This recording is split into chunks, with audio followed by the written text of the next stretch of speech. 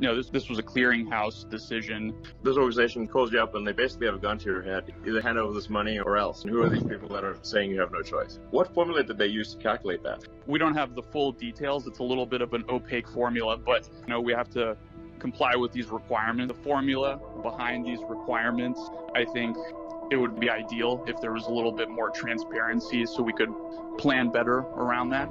There's a component called the VAR that's based on kind of some fairly quantitative things, although it's not fully transparent. So there are ways to reverse engineer it, but it's not publicly shared.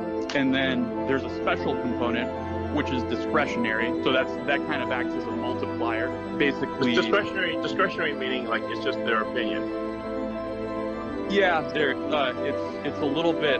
I mean, I'm sure there's definitely more than just their opinion, but the financial system that allows customers to trade shares is sort of a complex web of multiple parties. Everyone basically. Well, I mean, I guess like it's based on growth. Did something maybe shady go down here? Seems weird. The NSCC was reasonable subsequent to this, and they worked with us to actually lower it.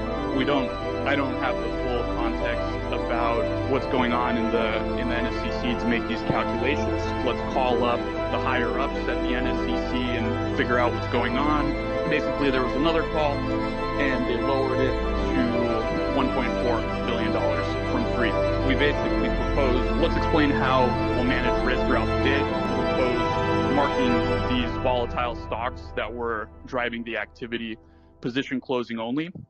And then at about an hour before market open, they came back and they said, okay, the deposit's $700 million, which we then deposited and paid promptly. We had no choice in this case. We had to conform to our regulatory capital requirements.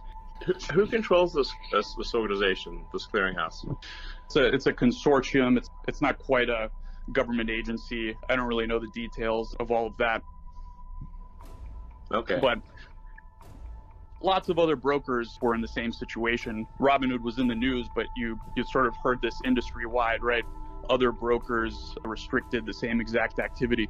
This was a clearinghouse decision. This organization calls you up and they basically have a gun to your head. Either hand over this money or else. And who are these people that are saying you have no choice? What formula did they use to calculate that? We don't have the full details. It's a little bit of an opaque formula, but we have to comply with these requirements. The formula behind these requirements, I think it would be ideal if there was a little bit more transparency so we could plan better around that.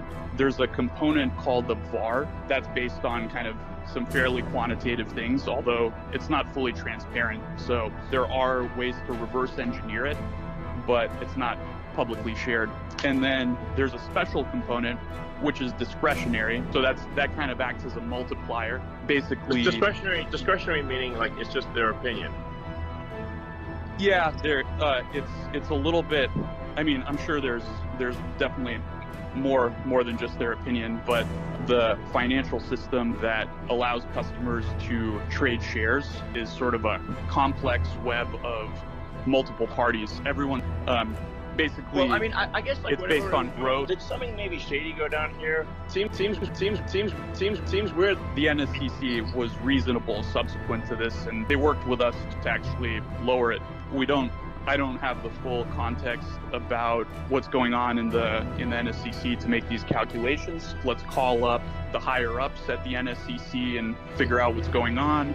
Basically, there was another call, and they lowered it to $1.4 billion from 3. We basically proposed, let's explain how we'll manage risk throughout the day. We proposed marking these volatile stocks that were driving the activity position closing only. And then at about an hour before market open, they came back and they said, okay, the deposit's $700 million, which we then deposited and paid promptly. We had no choice in this case. We had to conform to our regulatory capital requirements. Who controls this organization, this clearinghouse? It's a consortium. It's not quite a government agency. I don't really know the details of all of that. Okay. But lots of other brokers were in the same situation. Robinhood was in the news, but you sort of heard this industry-wide, right? Other brokers restricted the same exact activity.